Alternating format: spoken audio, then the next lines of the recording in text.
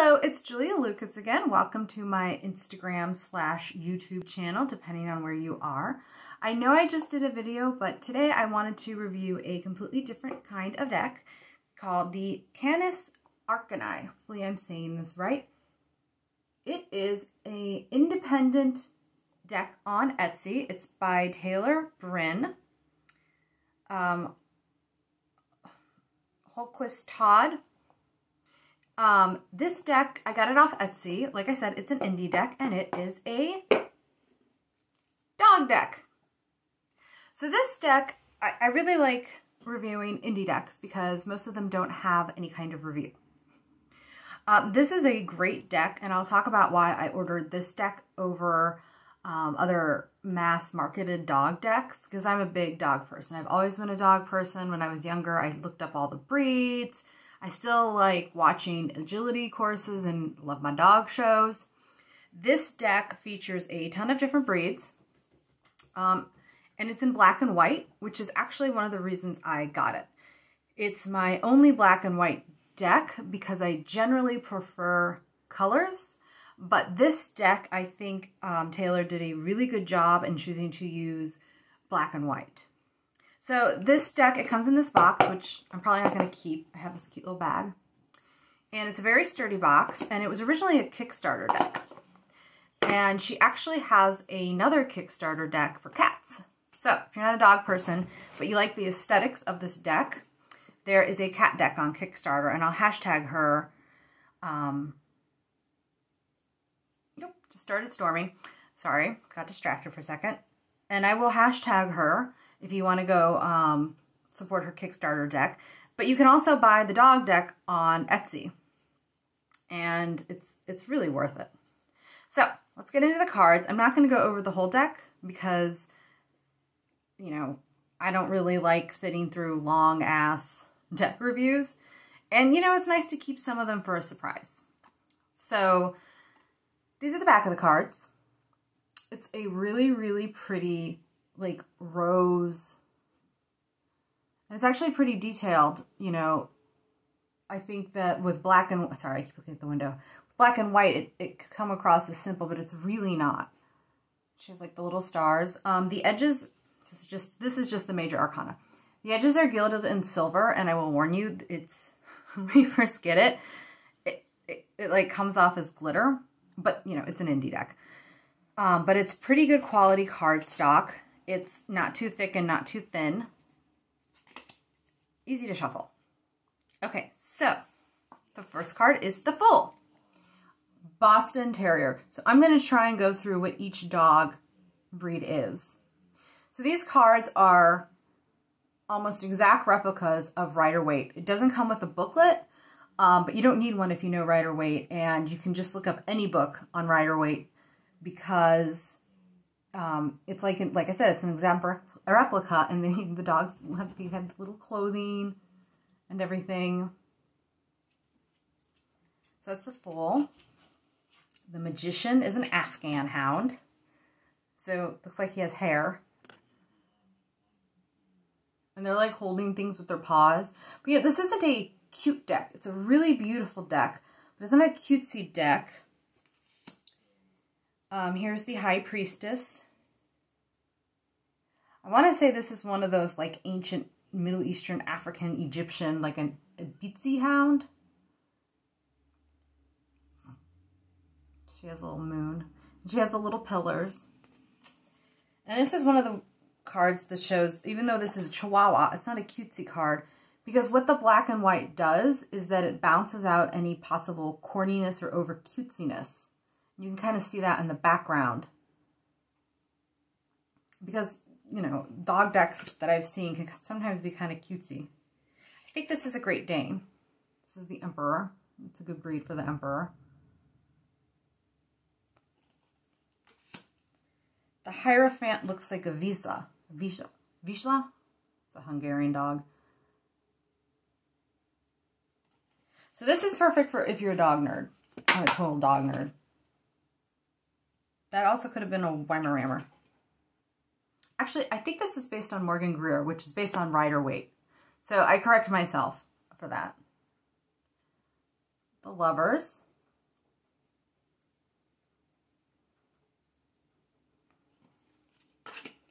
The Chariot, which is a beagle. So for all you beagle lovers.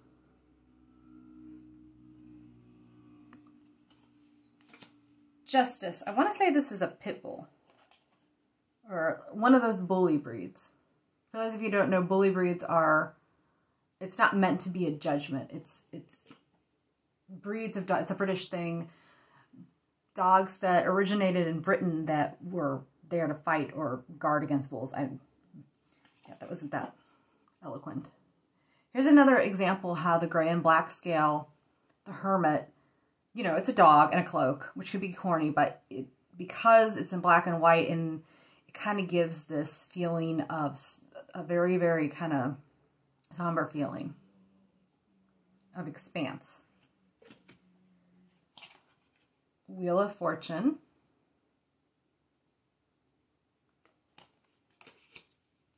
Strength. This is a little, I think this is, I forget the name of this little dog. I know I've seen pictures of this breed, but I just love that it's on this lion.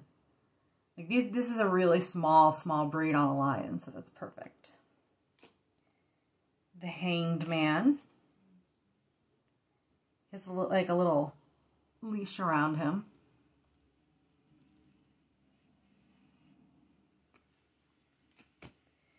Death. This definitely looks like one of those ancient Egyptian breeds.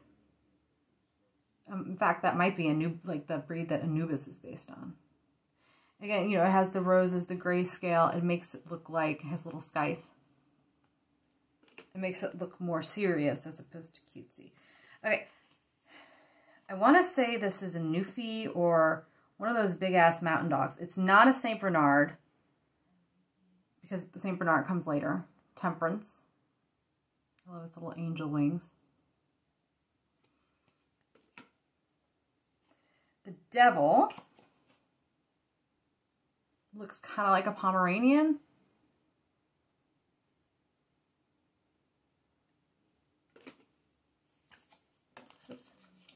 The Tower. That looks like some sort of hound, like an American hound hunting dog. Again, I don't have the names of each breed in my head. Here's the St. Bernard, the Star.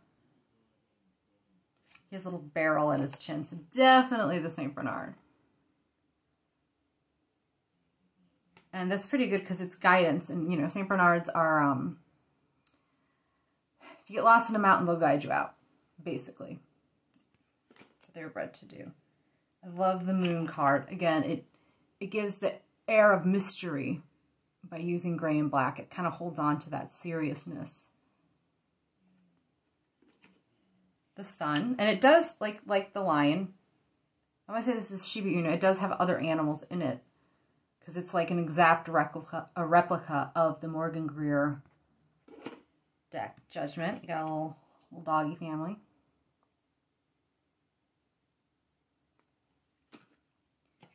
And then the World. So I am going to do some of my favorite Minor Arcana cards just to show how she captures that. Okay, I'm going to start with the cups. This is the 7 of Cups. I do like the little puppy in the cup. That looks like probably a German Shepherd or one of the shepherd dogs. 8 of Cups. This is a great card to show how this still captures the darkness in some of the cards, the shadow aspect.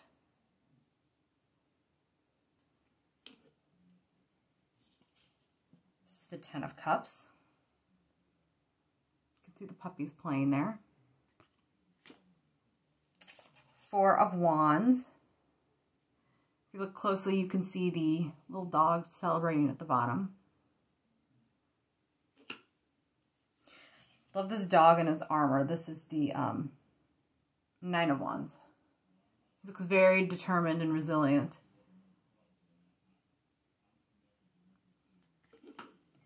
The Queen of Wands. I want to say this is a Mexican hairless dog. I don't know how to say its name. I can't like it's some it's like an Aztec name. So Oh, I think that little dog that was on the lion strength, I think that's a Chinese crested. This one, it's a hairless, that Mexican hairless dog, which name I can't pronounce. I think this is a greyhound. This is the King of Wands.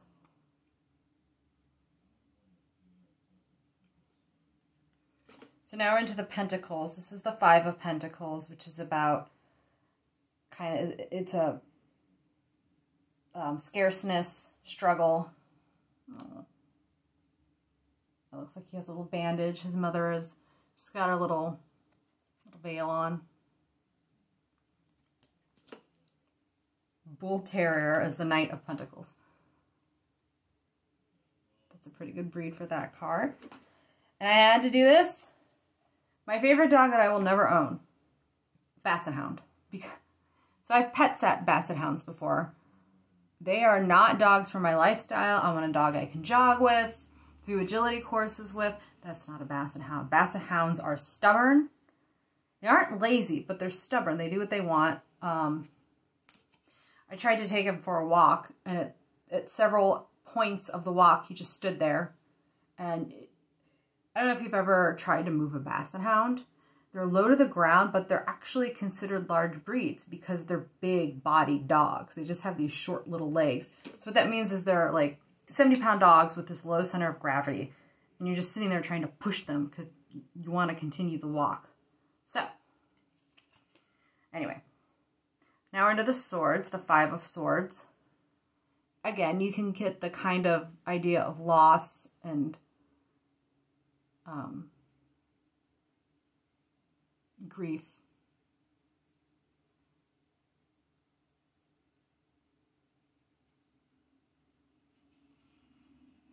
You know, it's a victory that is bittersweet where someone lost. I have a hard time describing the Five of Swords.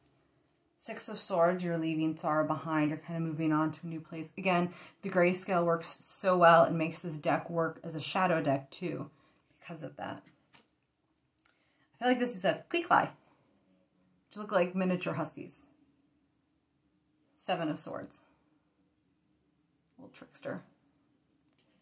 And then I had to include a Corgi. Had to include the Corgi card. I might own a Corgi. Like, I would get, like, my next dog, because Maya doesn't like dogs. People will probably get mad at me. I'd probably get a purebred. One thing people need to think about is if people completely stopped getting purebreds, dogs would go extinct, because we neuter and spade all our dogs. The reason being, I want to do agility, and I want to jog with this dog, and getting a purebred will guarantee that I will be able to do that. Now, I will also probably get a shelter dog at the same time. But, you know, there's this huge, the first dog I ever got was from a breeder, my family, when I was a kid.